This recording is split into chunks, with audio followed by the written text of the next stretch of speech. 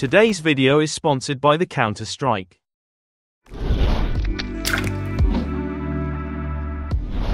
Duplicate your second clip and bring it on top. Trim it down to just a couple of frames, right-click on it, and select to change the clip speed.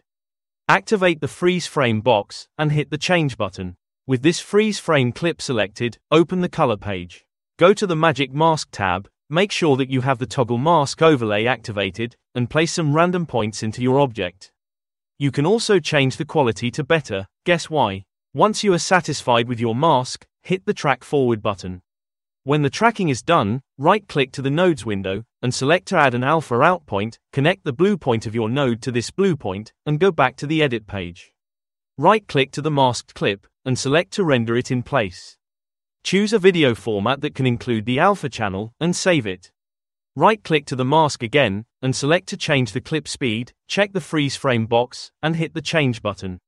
Now you can adjust the size of your masked clip. Move it back and make sure that it is aligned with the end of the first clip. Open this masked clip in the Fusion page, and add a dent node. Keep the type to dent 1, play around with the size and the strength to find out what works best for you. Move the position to the top of your frame, and make sure that the size is covering your entire mask. Right-click to the Strength slider, and select to modify it with Anim Curves.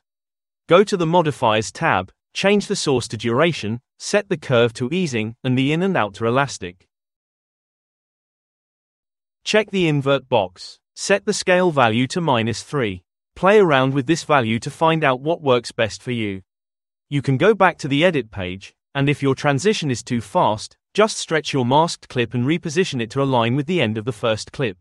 If you have money to burn, buy my pack and make me a millionaire.